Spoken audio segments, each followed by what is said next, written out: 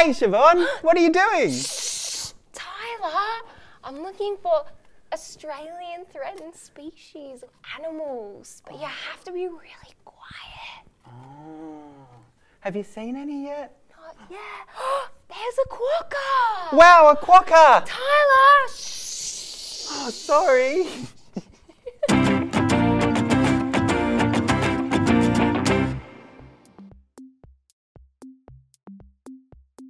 Hi PlayUppers and welcome back to On Air PlayUp. Today we're making animal masks for National Threatened Species Day. And on National Threatened Species Day, we learn about threatened species all around Australia. And a threatened species is a type of plant or animal that there aren't many of left. So we need to look after them so they're around forever. That's right. And it's a national day, which means we're talking all about threatened species in Australia. And Australia is home to more than 500,000 animals and plants that you can't find anywhere else in the whole world. Wow. So it's important we keep them safe. That's true. And there's a few threatened Australian animals on the PlayUp craft table today, I think. Maybe you can spot them. Maybe we can spot them. So we've got a platypus, and some species of platypus in some places are threatened. Ooh, and I think here in the burrow, we have a wombat. And look up in the trees. There's a koala. A koala. And another one there. And a Tassie devil over here. Maybe a Tassie few devil. little other animals. So get thinking about one of your favourite Australian animals for your animal mask. But first, we need to acknowledge the Aboriginal and Torres Strait Islander people of Australia. You can do it with us. You ready? Together, we touch the ground of the land. And together, we reach for the sky that covers the land. And we touch our hearts, which care for the land. All right, now we also need to wash our hands. Yeah! Okay, we got to sing the song. You ready? Okay. Have you got enough? I have, thank you, Siobhan. Good, you ready? If you're crafting and you know, wash your hands, scrub, scrub. If you're crafting and you know, wash your hands, Splish, splish. If you're crafting and you know it, and you really want to show it. If you're crafting and you know, wash your hands, scrub. Scrub, scrub. Splish, Sploosh? sploosh, maybe? Okay. All right, hands clean. What materials will we need, Tyler? Okay, so for your animal mask today, we're going to need some paper or cardboard. Doesn't matter what colour. No. And we're going to need some decoration bits. Maybe you have some feathers if you're making a bird. Maybe you have some pipe cleaners or some pom-poms. But if not, that's okay. You can just use crayons to decorate. Or maybe textures or pencils, whatever you can find. You're also going to need some string. Oh! Or maybe you could use some paper just to tie your mask up later. That's right. And the rest of our crafting essentials. So scissors. Remember to be careful with those. Glue stick so you can get stuck in. And sticky tape. Sticky tape. All right, so to start with, it doesn't matter what animal you're going to make. We all start with the same shape. That's right. So, what shape is it? What colour am I going to use, Tyler? Maybe I'll use a nice brown. oh, beautiful. I'm going to use this grey. So the shape is a bit like a jelly bean. It is. It's the shape of your forehead and your eyes. So you start at your forehead, you go down around your cheek, up over your nose and down and back up, and it looks a bit like a jelly bean. All right, so I'm going to draw it on the paper. Now you want it to be about as wide as your head, so about this wide. All right. Okay. You ready? Drawing my jelly bean. Drawing. Okay. Looks a bit like that. How does yours look, Tyler? A little bit like that too. It's a little bit different, but that's okay. All right, so once you've drawn that, you can start to cut it out. Cut it out. If you need a bit of help with cutting, that's okay. So Siobhan, Yeah? what threatened Australian animal do you think you'll make for your mask? Well, I think I'm going to make a bilby. A bilby mask. And bilbies are small furry animals that find their food by searching in the sand with their long snouts. And bilbies are threatened because lots of different animals try to eat them and they don't have enough food to eat. Yeah. And bilbies are pretty cool. They are pretty cute. Well, I was having a look at this koala here, so I thought I would make a koala mask. Good idea. Did you know that koalas only eat eucalyptus leaves and they can eat up to 1 kilogram a day? Whoa. That's like this much. Oh my god. It's a lot of leaves. It's a lot of leaves. Guess what else? What? They can sleep for more than 18 hours a day. Whoa. A bit like me on the weekend. Yeah. And why are koalas threatened, Tyler? Well, koalas are threatened because things have damaged their habitat, their homes. So the trees they live in, like the recent bushfires, and sometimes when we clear trees to make room for things like roads and houses. Yeah. Okay, so we've got our jelly bean shape for our mask. Now we do. But I can't see out of it, Tyler. Siobhan, Where have you gone? So we need to cut some eye holes. Okay. All right, so in the middle of your mask, you can put it up to your face and very gently feel where your eyes are going to be. And then draw 2 big circles. And it's a good idea to draw the circles a little bit bigger than you think they need to be to make sure you can see. I've drawn mine way bigger than my eyes actually are. And then I have a trick for cutting them out. So you get your circle that you've drawn and you fold it in half. So some on that side, and then you just cut around the semicircle. And then you've got a whole hole. A whole hole. That is a great tip, Siobhan. Now, I have a technique as well. So what I'm going to do with mine is just cut straight up and into where the eye hole will be, and then cut around there like that. So show you that. And then just remember when you're finished to put a little bit of tape across there. If you need a little bit of help cutting the holes for your mask, that's okay. Get some help because it can be a little bit tricky. I'm just snipping that out there. You got your eye holes? I've got one. Still doing my other one. It can be a little bit tough. So, Siobhan, Yeah. on National Threatened Species Day, we get to learn all about different Australian plants and animals. Yeah. But did you know that lots of our favourite Australian animals are actually threatened? Yeah, but by learning all about our animals, we can also learn about ways to help them. Let's think of a few different threatened Australian animals. Oh, good idea. I'll act them out. Okay. And then you can act them out. Okay.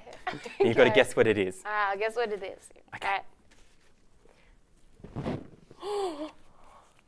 Rabbit. Rabbit. Rabbit. Rabbit.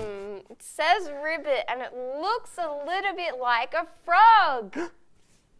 That's right. Oh, good. It's the corroboree frog. Oh. It's actually a poisonous frog that is bright yellow and black. And it's threatened because big animals like horses and pigs walk over where it lives and can damage it. Okay. All right. See if you can get what this one is. You ready?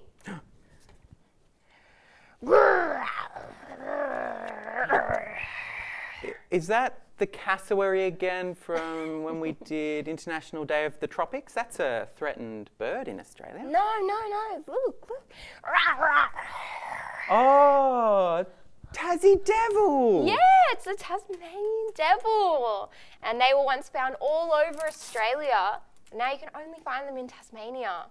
And they're threatened because there's a disease that makes them very sick. And like the frog, some of their homes get squashed by larger animals. All right, I've got another one. Okay. You ready? Yes.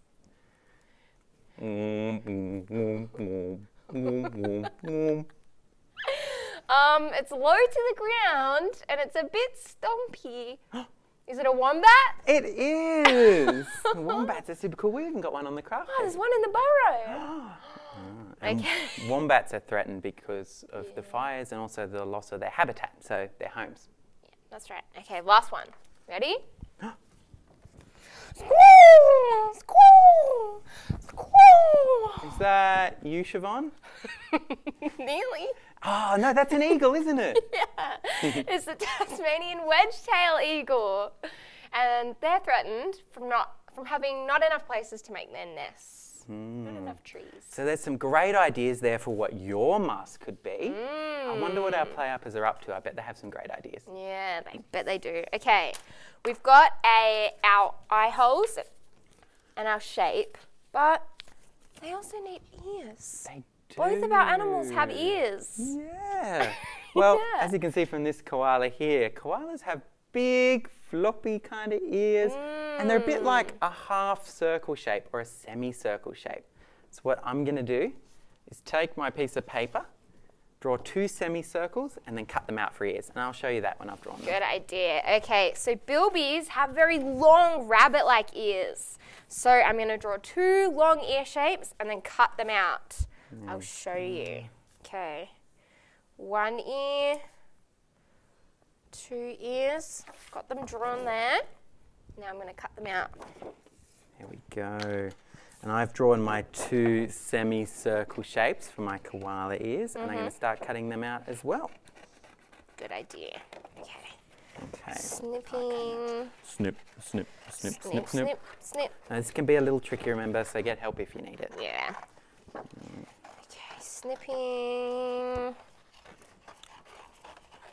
Oh, they're big ears. Oh, Whew. I bet the bilby can actually hear really well. They must. Their ears are so big. Yeah. Okay, I've got my ears cut out. Now I'm going to do a little bit of colouring, I think, and then I'll stick them on with some sticky tape. Oh, great idea. I'm still cutting mine out, so I've cut one out. I'm just doing the other one there. And then I will stick it on the top of my koala there. You could use glue or sticky tape to stick that on. So Tyler, what animal have you been learning about for National Threatened Species Day? I've been learning about the pangolin. The pangolin. Penguins are pretty special, Tyler, but they're not from Australia, and it's National Threatened Species Day. We're only talking about animals from Australia. That's right. Oh, well, the other one I've been learning about that I really like is the mahogany glider. Ooh, what's that? Well, the mahogany glider is a little possum creature, and it has flaps of skin that go from its wrist all the way down to its ankle on each side so that it can glide through the trees. Wow, like a built-in parachute. A bit like a parachute, yeah. Wow. They can glide more than half a soccer field. Whoa, that's so far. Yeah, but of course the mahogany glider is threatened because they only live in one small area of forest in Queensland. And so anything that hurts that forest is not good for the glider. Yeah, So that's things like the recent bushfires, when the trees are cleared, or even fences that are built through the bush. Yeah. Well, I've been learning about an animal too, Tyler. Have you? I've been learning about the northern hopping mouse. The northern hopping mouse. Yeah, it's a very small mouse that only grows to be about 10 centimetres. Oh, Tyler, I found one. Did you? Yeah. It's called the northern hopping mouse because it stands up on its 2 hind legs and hops like a little tiny mini kangaroo. That's so cool. Yeah. And the northern hopping mouse is threatened because of bushfires, like a bit like the mahogany glider, but also from feral cats. Feral cats sometimes like to eat small animals. And of course, a feral cat used to be a house cat, maybe like the kind you've seen at home or at a friend's house. Yeah. But of course, cats were brought to Australia from other places overseas. Yeah. And then they escaped and got released into the bush. Yeah. And that makes them an introduced species. Yeah. And Australian animals that are native species, which means they've always lived here, like bilbies and the northern hopping mouse, they aren't used to seeing these introduced species, so they don't know how to hide from them. No, and that's why lots of people keep their cats inside or keep a close eye on them while they're outside to make sure that they're not hurting our native animals. Good idea. Okay, have you got your ears? I do. I've got my koala ears. Oh, that was a bit floppy. Oh, it's a bit floppy. I've got my bilby ears. Oh, looking great. But I can't smell or anything yet. Oh. I think we need a nose. Good or thinking. a snout. Fantastic. How are you going to make your nose? Well, I'm just looking at these koalas and they've got a big round nose. So I'm going to draw a big round shape. It's a bit like a circle if you stretch the top and bottom. So it's an oval. Good idea. So Well, bilbies have a really long snout. So I'm going to draw a long triangle and then put a little circle at the end and then cut it out. That's a good idea. So I'll just show you, that's my koala nose. And now I'm going to colour it in with my crown and then cut it out. Maybe you could use this long triangle for a beak if it's a bird. Maybe if you're making a Tasmanian wedge-tail eagle. Yeah. So I've got my long triangle with my circle at the end and I'm just going to bend it in half just gently so it looks a bit more like a snout. Like that. That's looking good. And then I'm going to sticky tape it to the front of my mask. And you can do the exact same thing for a beak if you like. Exact same. If you're making a different animal, maybe like a wombat or a Tassie devil, they all have slightly different noses. That's right. So you might change the shape a little bit. Or you could make a plant mask that doesn't even have a nose and just draw lots of plants on your mask. Yeah, leaves and flowers. That'd be cool too. Because it's not just animals that are threatened, Tyler. It's also plants. Yeah, lots of our great native plants, like some of our wattle trees and some types of eucalyptus trees, are also threatened. Yeah. And remember the wallaby pine from our tree day video, Tyler? No, I don't. It's the dinosaur tree. The dinosaur tree! Yeah. Yay! There's Well- only a few of them left, Tyler. We need to look after them. We do. There's only a few left in the Blue Mountains. That's right. Yeah. I bet our play-uppers would be able to find some amazing Australian native species of plants near where they live. Oh, they would. What plants can we see around the PlayUp craft table? I see some grass over here, Tyler. That may be a native Australian grass. Ooh, and I see some wattle. Oh, the yellow flowers and Ooh. a eucalyptus tree, I think. That's by Wow. the koalas, And there's isn't a it? purple flower over there, Tyler. Oh, What's that? well, Siobhan, this might look really nice, but actually this is a weed. It's a weed. It's called Patterson's curse. And although it does look nice, it grows so fast that other plants can't grow there. And weeds might be okay in the garden, but they can hurt our very special native plants. Yeah, and that's why it's good that we know what plants are weeds and which ones are native, so that we can look out for them in our local area. Yeah, like I just spotted that one. You did. Good job. Okay, we've got our noses and our ears. But bilbies have fur too. They do. So I think I'm going to draw my fur on with some crayon. What are you going to add? Well, I was just thinking, koalas have kind of big cheeks, don't they? Like this. Yeah, they do. Yeah, a bit like this one. to Big eat furry all those leaves. cheeks. Oh, a bit like me. So I'm going to draw some cheeks for my koala. Now they're going to be round shapes. So I'm just going to draw 2 big circles on my paper, and I'll show you that once I've drawn Good them. idea. I'm just drawing my fur on. Just doing some squiggles. So they're my cheek shapes, a bit like my ears. And then I'm just going to start to cut them out. Good idea. How's your fur going there? It's good. It's looking very furry. I think I might also add some whiskers, Tyler. Some whiskers. Bilbies have whiskers. So I'm going to use this pipe cleaner. But if you don't have any pipe cleaner, that's okay. You could just cut out some strips of paper. Oh, that would be a great idea. I'm going to cut my pipe cleaner in half. Oop, oop. And I'm going to hold it in the middle and then bend the top bit up, the bottom bit down a bit, and then whiskers. There's some great whiskers. And I'm going to sticky tape them under my nose, the bilby's nose, not my nose. That would be pretty funny. That would be funny. All right, so I've cut my cheek shapes out, Oh, but they're not looking very furry yet. yeah. So what I'm going to do is I'm going to cut into them like this, just a little bit. Boop, boop, Ooh. boop, boop, boop, boop. And then we fold those little bits up so it's like little bits of fur. Ooh. There we go. And then I'll Looks good. stick them on my koala, about there where its cheeks would be. Good idea. Do some more fur. So I'm doing that. We've talked about lots of different amazing plants and animals today. We have. What are some of the ways that we can help our threatened plants and animals? There's lots of ways we could help Tyler. Yeah? Yeah. Can you think of some right now, Siobhan? Yeah. Oh, I've got one, Tyler. I have one. Okay. Yeah. One way that you can help is just by picking up your rubbish so that animals don't eat it. Or on a really hot day in summer, maybe you could leave out a little bowl of water so that they have some water to drink. That's a really great idea, Siobhan. Yeah, thank you. Oh, I've got one too. Oh, what is it? Well, remember the Patterson's curse, the weed? Yeah. Have you ever been bushwalking? Yes. All the time. Well, if you go bushwalking, you need to make sure that your shoes and your socks are nice and clean.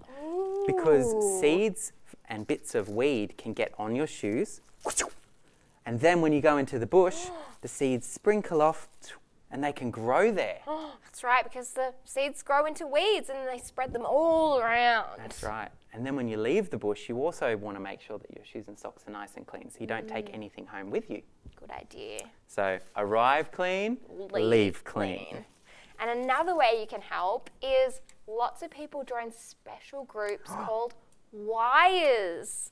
And they're people that go out and they help threatened species.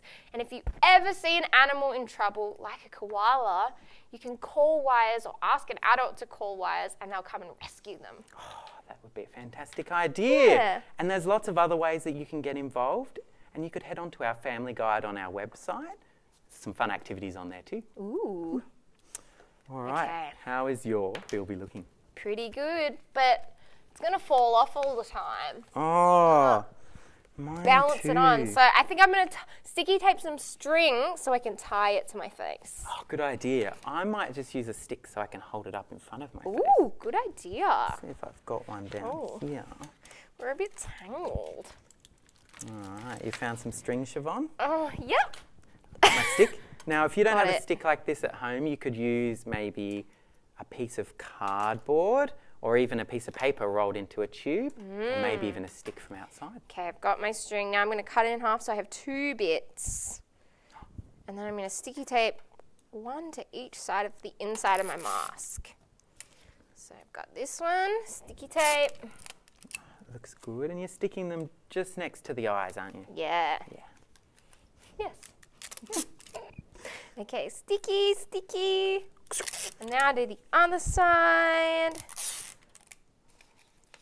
All right. Now I've just got my stick, put it in the middle of my mask, and put a couple of pieces of sticky tape across so I can hold it like this, and then go. Got it. Okay, ready? The mask is ready. Now I'm going to tie it up. Sometimes you need a little bit of help for this. Yeah, so if you need help, ask an adult. If you need help tying. Does it look like a bilby? I think it does, Siobhan. I'll just hold it. Oh, good idea. We had some string. It can be a little bit tricky with the string, can't it, We'll Siobhan? just hold it. That's okay. All right. Okay, we're ready. All right. Is that a Tasmanian tiger? Oh, wow. Whoa! Where's it gone? I think it's time for us to pack up so we can go and look for the Tasmanian tiger, Tyler. I think it might be. If you're not finished, that's okay. You could make lots of different threatened Australian animal masks. You could. And remember to share them with us on Facebook, on the PlayUp community Facebook page. And of course, when you're finished, help pack up. And as always, you can find lots of fun activities on our family guide. You can find all our craft instructions and past episodes on our website. See you next time, PlayUppers. Quickly, we're going to go find the Tasmanian gotta go. tiger. Bye. Bye. It won't see me if I'm a bilby.